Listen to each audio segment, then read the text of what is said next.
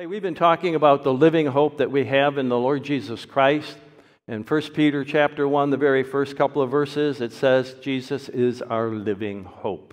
And we've been developing the whole book around that idea of being the living hope. And today, I want to talk about when the battle is at your door.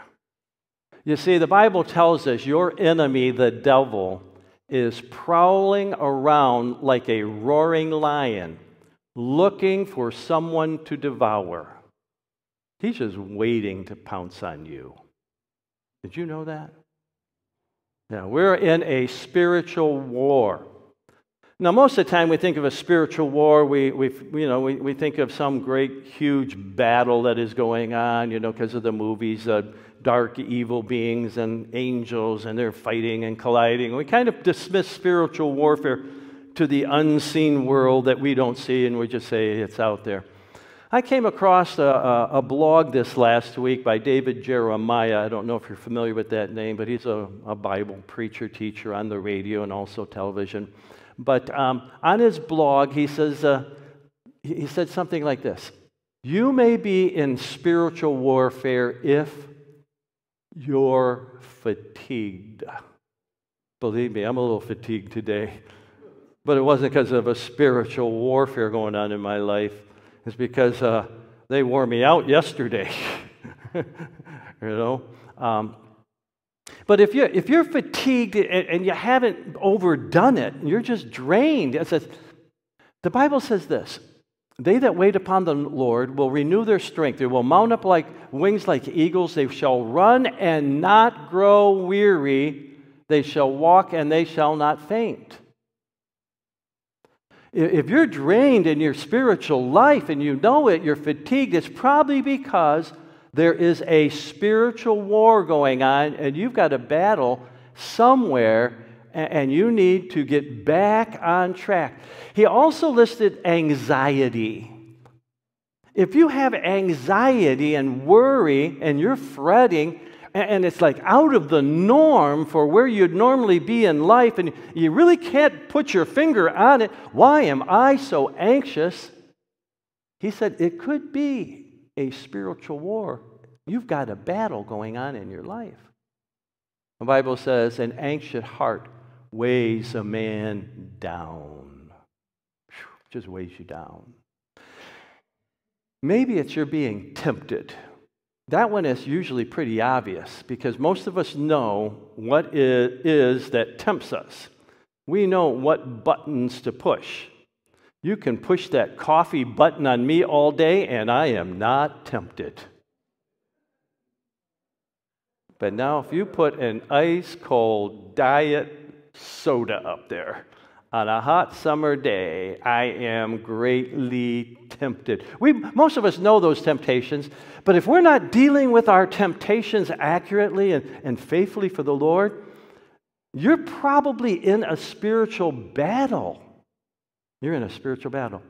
Because the Bible says, when you are tempted. It doesn't say if. It says when. You are going to be tempted, okay? There's going to be spiritual war. Perhaps you're fearful. That's out of the norm of fear.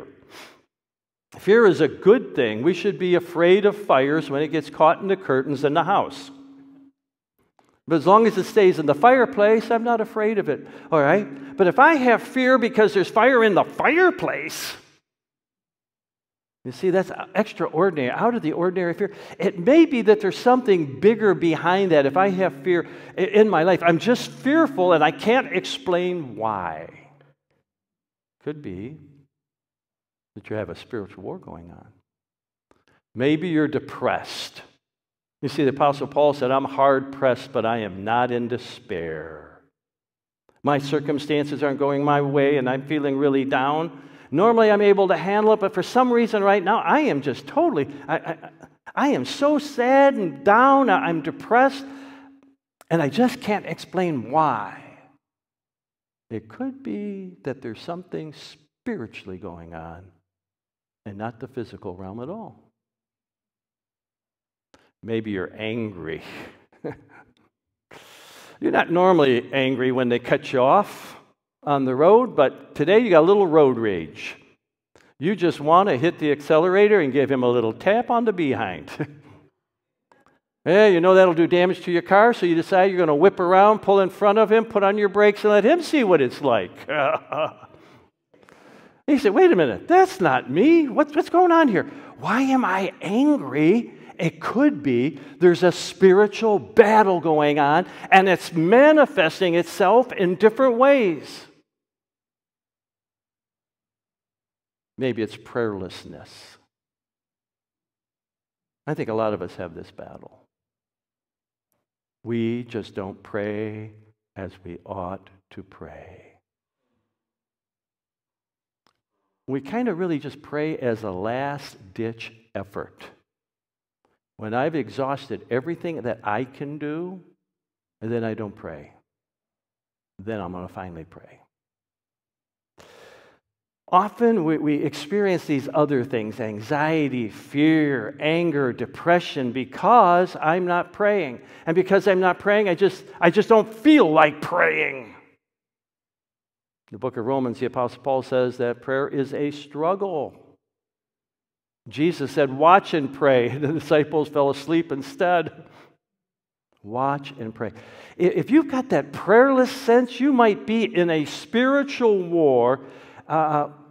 And that's why you're at that point. What I'm trying to say is there is a battle at all of our doors, and our adversary, the devil, is a roaring lion seeking to pounce on that particular area of our life to defeat us. So, the fact is, you are in a war once you become a Christian.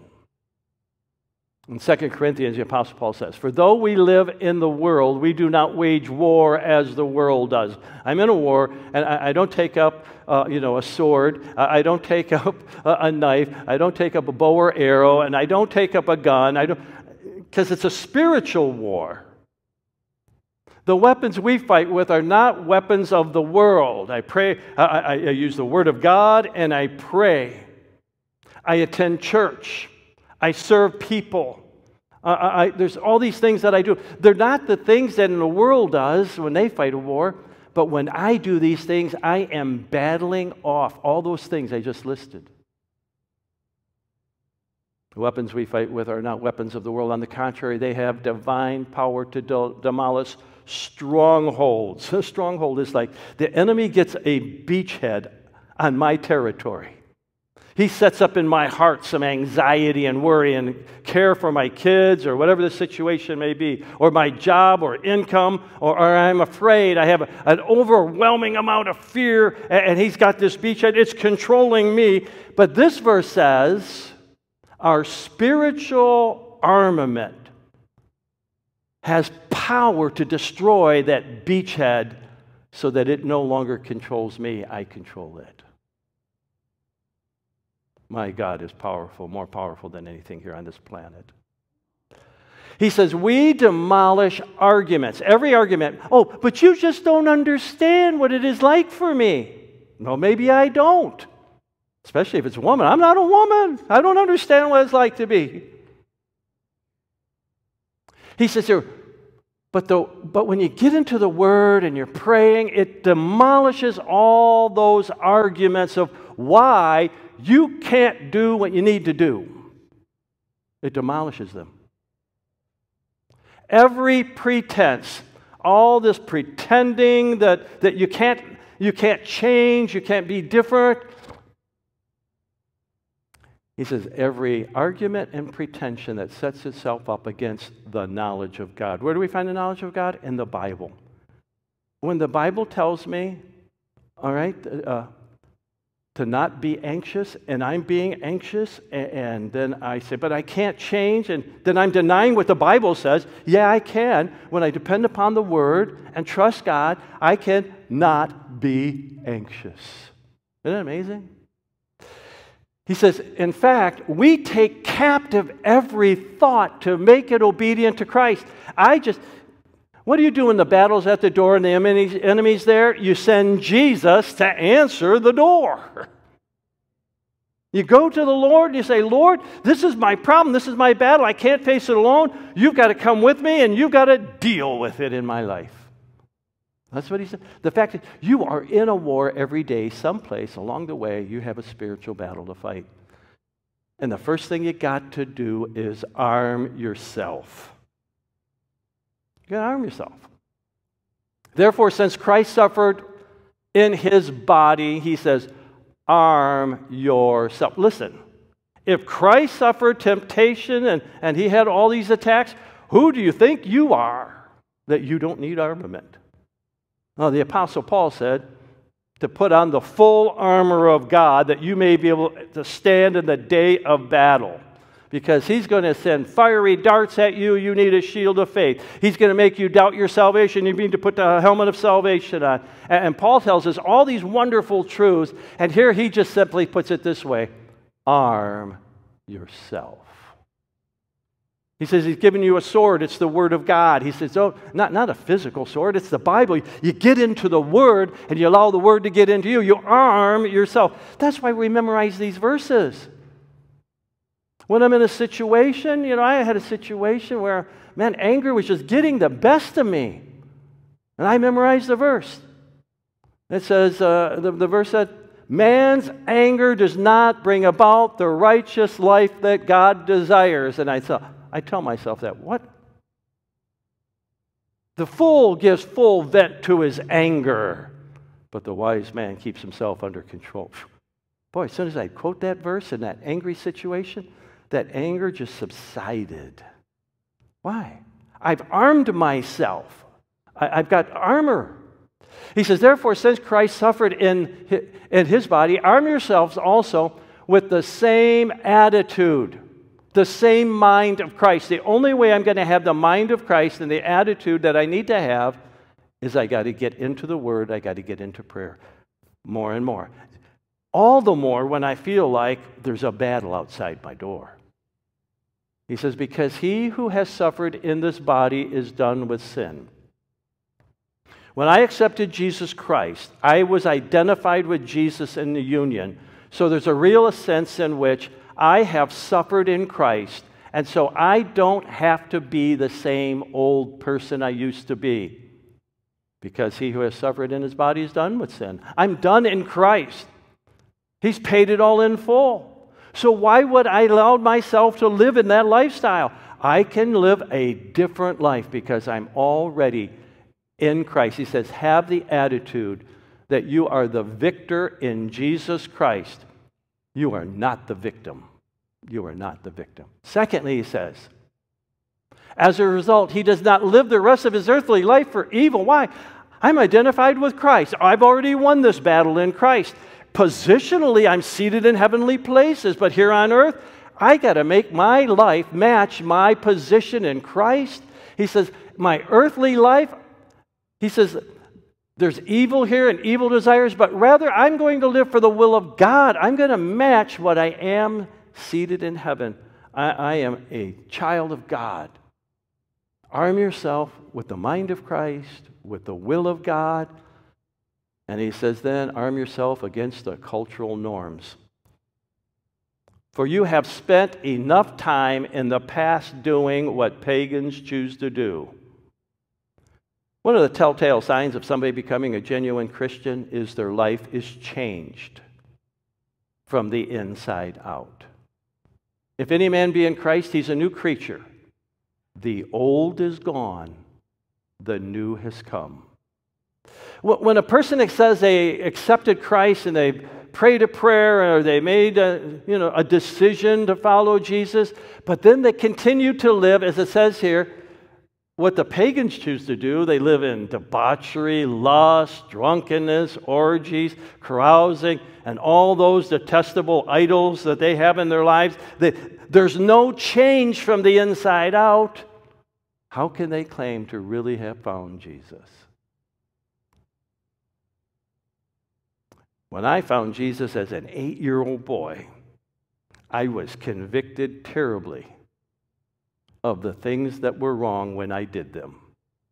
And I meandered away from the Lord, and every time I did something wrong, It was just brutal inside.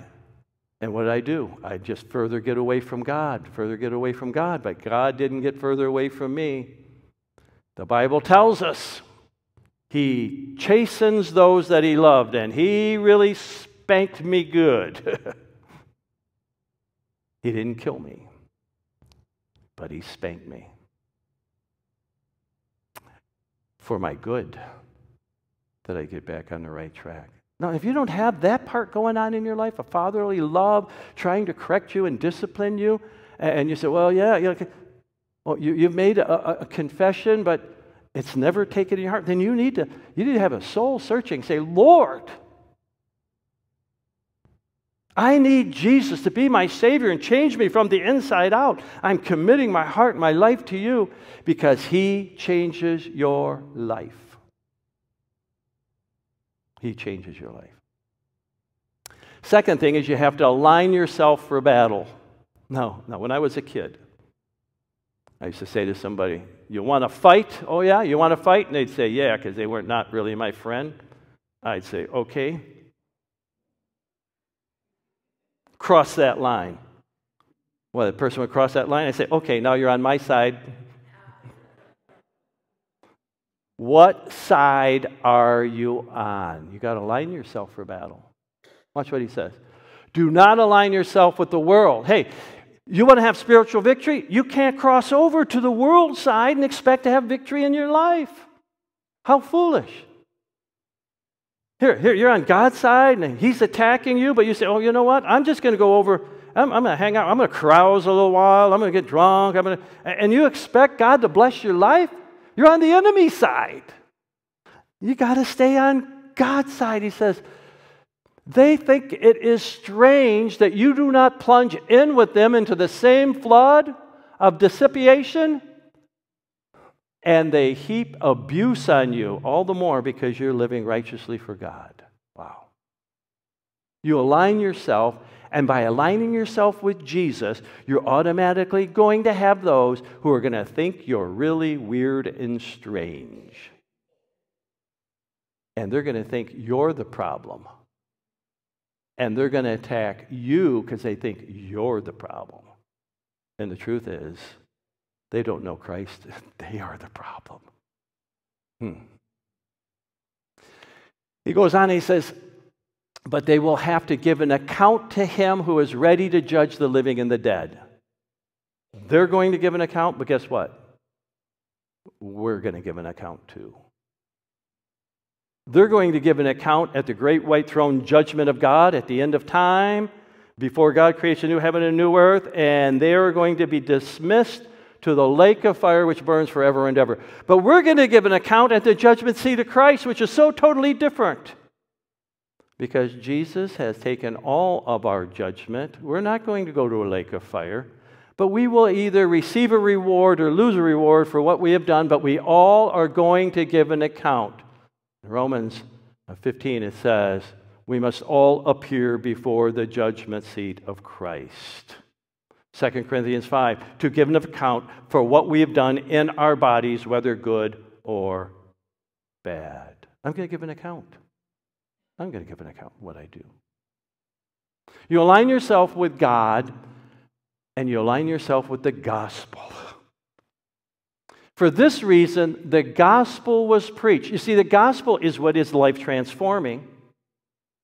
Paul says, I'm not ashamed of the gospel, for it is the power of God unto salvation. So we share the gospel with the people so that the people on the other side who are enslaved by Satan might hear the good news, accept Jesus, and join our side. They might cross and be on our side.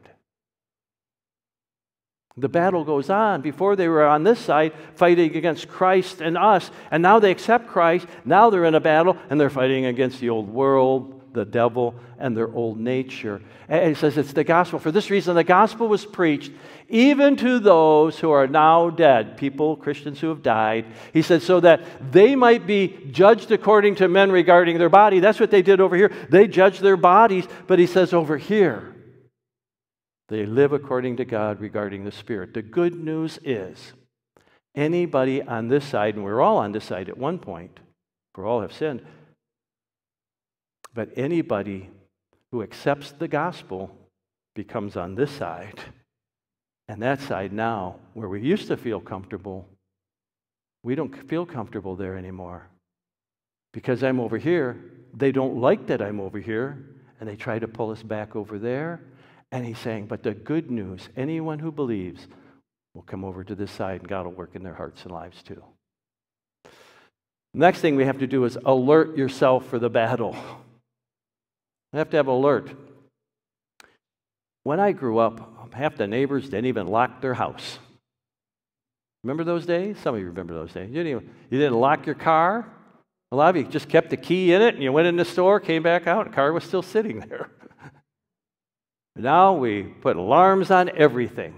We alarm our houses. We make sure we take our keys. People are now putting trackers on their cars, so when they get taken, they can track and tell the police exactly where it's at.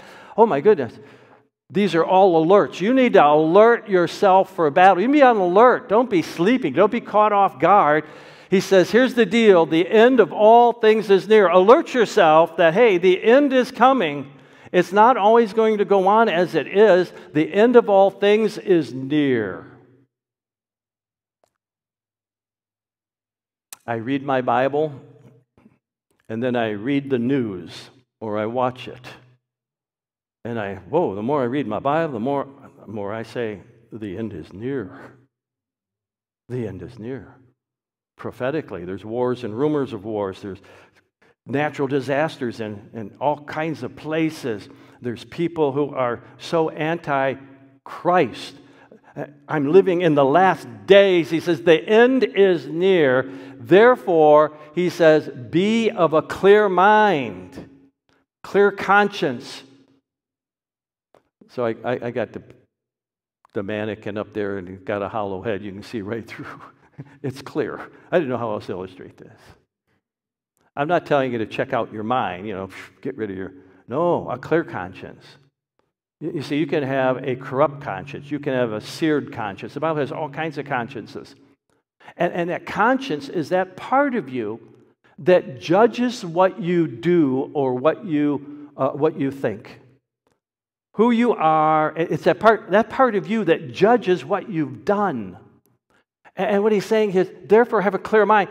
Judge yourself. Are you doing the will of God? Or are you doing the will of man? What's going on here? How? Have a clear conscience, because the time is short. And he says, and have self-control. Don't you wish there was an on and off switch? And you could just turn it on and turn it off. Well, the Bible very much says you do. You are in control of all of your emotions, all of your emotions. I have watched an angry person yelling and screaming at their child and then turn to me and say, oh, they don't yell and scream at me. You are always in control. It's always interesting. A person is yelling and screaming and fight is going on in the house and the phone rings and they pick it up and they go, hello. Why? They're in control. You're in control. All of your emotions, you're in control of them. He's saying you need to have self-control in all your circumstances so that you can pray. When you're out of control, you don't even know how to pray. So that you can pray.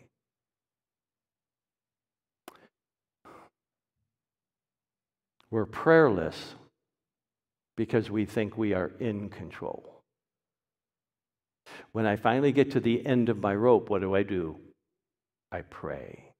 Why? Because I think I'm in control all the time before that.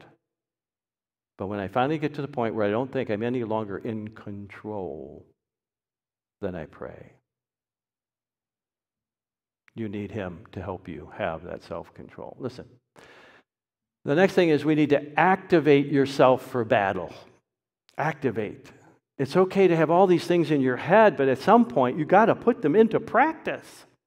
If you don't put them into practice, you're just book smart. You're not street smart. At some point, when the battle's at the door, you got to open the door, and you've got to battle. And what you battle with is love. He says you activate love. Now, above all, Love each other deeply. Did you see that? It's just piled on. Love one another. It goes back and forth. It's reciprocal. But he says deeply. Deeply. Here's why. Because love covers over a multitude of sins. It doesn't cover up. It covers over. It's like an atonement covering over. He says here, love cares for people and it wants their very best, not just to uncover and expose, but love wants their very best. It covers up their mistakes. It gives the benefit of the doubt and says, here, listen, you need to live for Jesus correctly. You activate yourself for battle with love. Love is going to win more people to Christ than all the judgment in the world. We have to love people into coming into a relationship with Jesus. Then he says, offer hospitality to one another without grumbling. I didn't know how to illustrate this hospitality thing other than, hospitality is just entertaining strangers, asking people to come over, be in your house. And then I found this picture of this little kid in a cardboard house. I put the open house sign there saying, come on in. Come on in. The early church didn't meet in buildings like this other than the temple. You know where they met? House to house. Look it up, Book of Acts, house to house. House to house. We need to be regularly inviting people over. Over. Even our neighbors. Here he's specifically saying one another, part of the body of Christ. Inviting someone to my house and then them inviting me back without keeping score. But we invite. We're hospitable. We have them come over. He says, offer hospitality to one another without grumbling. You know where the grumbling comes? I've had them over 3 times. They've never had me over. So what? You're following what Christ wants you to do. You're not the inspector to see what they're supposed to be doing. It is your responsibility to be hospitable. You say, my house is so small. Rent a hall. I don't care. I don't care. How are we going to be hospitable? We're going to invite people over. We're going to take them out. My younger brother, I love my younger brother. He's with the Lord now. Every Sunday, every single Sunday, he invited somebody, hopefully a new person, from church out to dinner or to his house. Boom. He started a small group 20 years ago, longer than that now, probably 30 years ago. My brother has died, but his small group is still going on at his house. His wife now leads it. That's hospitality. I mean, he says, if you want to be strong in your faith, you surround yourself with Christians, you're hospitable, and they're hospitable to you. You are strengthened in numbers, and you get this small squad, a small group that is people you're accountable to, and he says you're activating yourself to actually do battle spiritually. You are. You are. And then he says, with your gifts. You see, God has given everybody a gift. You've got something because you are a part of the body of Christ. You are a gift to the church, everyone. Everybody has a gift here. He says, each one of you should use whatever gift he has received to serve others. That's why I thought the event yesterday was such a great success. We reached out to community people we don't know. Some of them, I still don't know their names. They all signed in order to get their food ticket. All right? But we used, everybody had a different talent and gift here. And we were all working together to serve. Each one of you use whatever gift he has received to serve others, faithfully administering God's grace in various forms. That was one of the forms. Just helping and reaching out to people we don't even know. Wow. Then he says, and if anyone speaks, he should do it as one speaking the very word of God. See, that's why we do all the rest. Nobody ever got saved by a serving. They only get saved by the word of God. Faith comes by hearing, and hearing by the word of God. But serving gives us the right to speak into their lives the word of God, so that they will listen to what we say. In fact, oftentimes they ask us for the reason of hope that lies within us. We talked about that last week. And then we are to be ready and prepared to share with them the very words of God. Isn't that great? Now we're doing battle. We're doing battle. The final one, it says, if anyone serves, he should do it with the strength God provides, so that all things may be praised through Jesus. To him be glory and power forever and ever. Amen. He made this a prayer. He said, oh, that you would serve, that you would serve, that you would serve.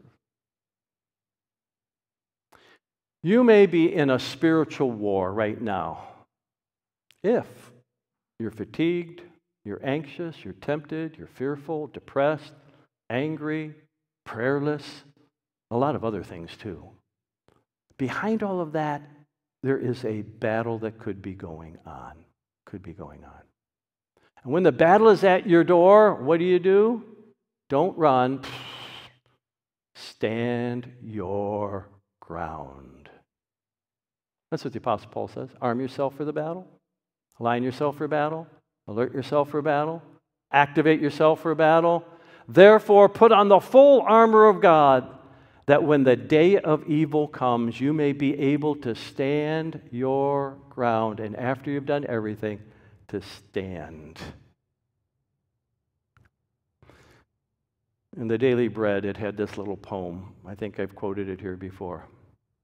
I had a battle fierce today within my place of prayer. I went to meet and talk with God, but I found Satan there. He said, you can't really pray. You lost out long ago. You may say words while on your knees, but you can't pray, you know. So then I pulled my helmet down, way down upon my ears. I found it helped to still his voice and helped allay my fears. I checked my other armor o'er. My feet in peace were shod. My loins with truth were girt about. My sword, the word of God. My righteous breastplate still was on. My heart's love to protect. My shield of faith was all intact. His fiery darts bounced back. So then I prayed in Jesus' name, and I pled the precious blood, while Satan sneaked away in shame. I met and talked with God. You got to arm yourself. Got to arm yourself so that you are the victor. Let's pray. Father in heaven, I don't know what battle is outside the door of each one here. You do. I do know the solution is found in Jesus.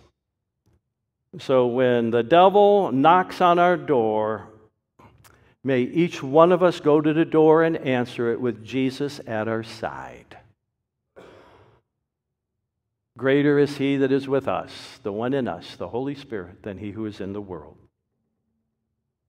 Lord, may we arm ourselves, align ourselves, and activate ourselves to do battle for Jesus, the captain of our salvation.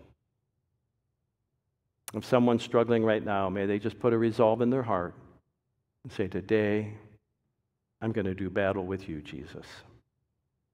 If there's someone here who has been on the other side, they say, you know what, I've aligned myself in the wrong place. I'm going to make Jesus my Savior, my Lord, the captain of my salvation. I'm going to ask him to save me right now. And I'm going to get on the right side. I know that if they just pray and say, Lord, save me.